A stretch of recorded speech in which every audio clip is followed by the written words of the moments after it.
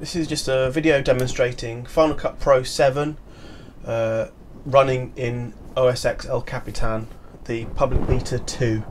So I had some problem installing it initially on the first public beta, but the second beta that's come out, it installed properly, it runs properly, really nicely. So here's a bit of a rundown on the system. It's a MacBook Pro Retina mid 2014, and it's, as I say, it's running the El Capitan version 2 of the beta, available for free from the App Store for the moment, released in full. So I wanted to do a quick test of Final Cut Pro just to know what I'll be expecting come the real release of it, to see whether it would work or not with my current version.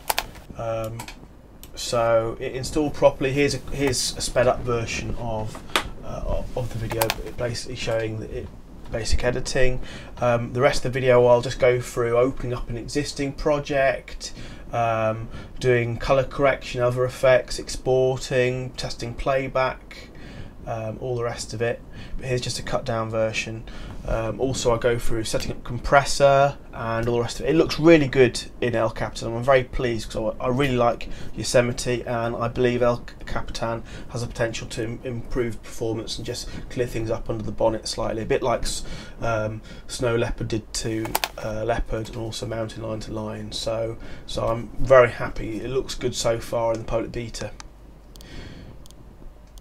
So here's me installing Final Cut Pro 7.3 off from my version. So it all looks good so far.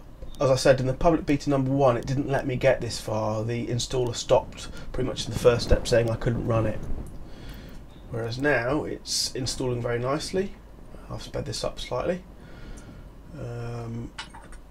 There it goes, that's nice. That's step 1. Then I run the update for the App Store to take it up to 7.3. If you have a problem doing this, just check that you haven't renamed Final Cut Pro in any way, or you haven't got Final Cut Pro X, which tends to rename Final Cut Pro, and that way you would find that the update wouldn't apply properly. You're looking to update from 7 to 7.0.3. You can also get a download from the Apple support pages if you don't want to use the App Store for that, so that's an alternative. I've got a link for that hopefully in the video.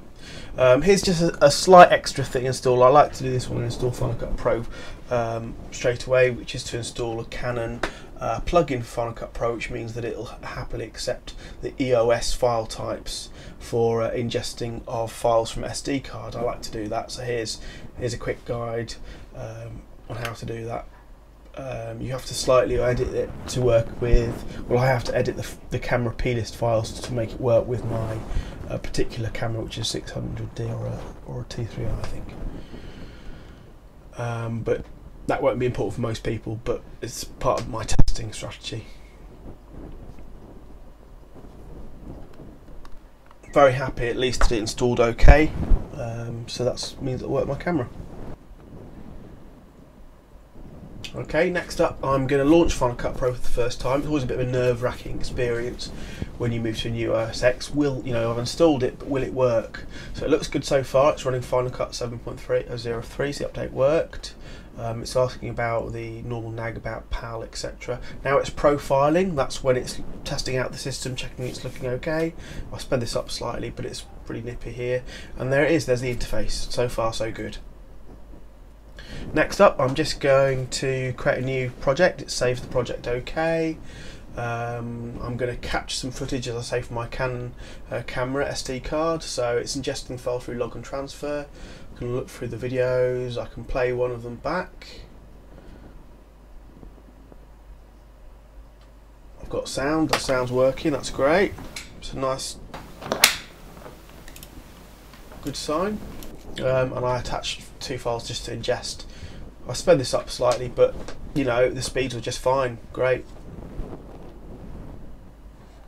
So it's taking those clips and converting to ProRes.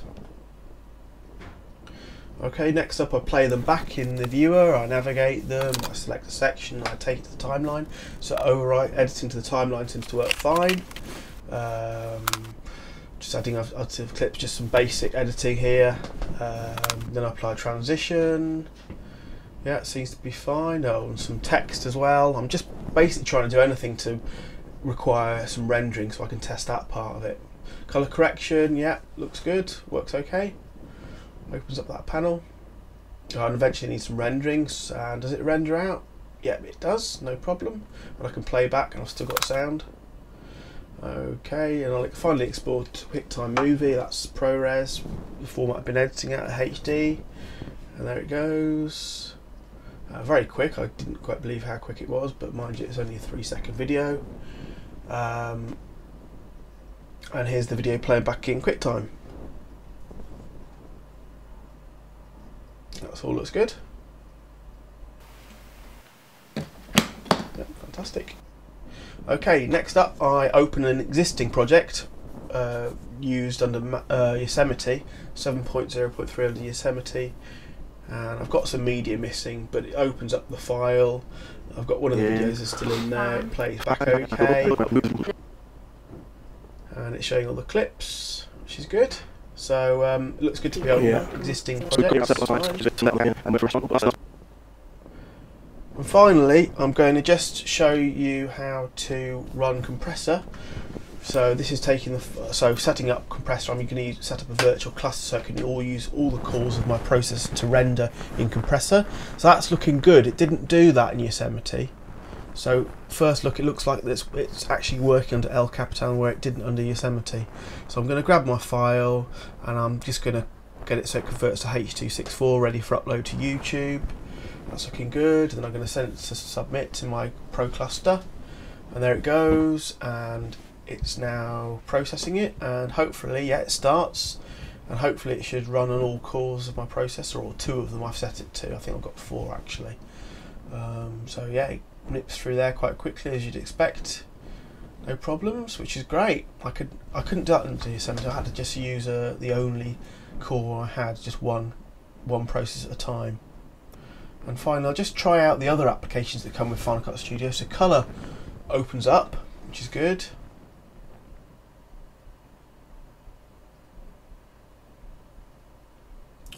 Next one, well, we'll test the compressor ready. So DVD Studio Pro 4, for those who need to burn DVDs or HD DVDs off. Yeah, opens up, you can navigate it.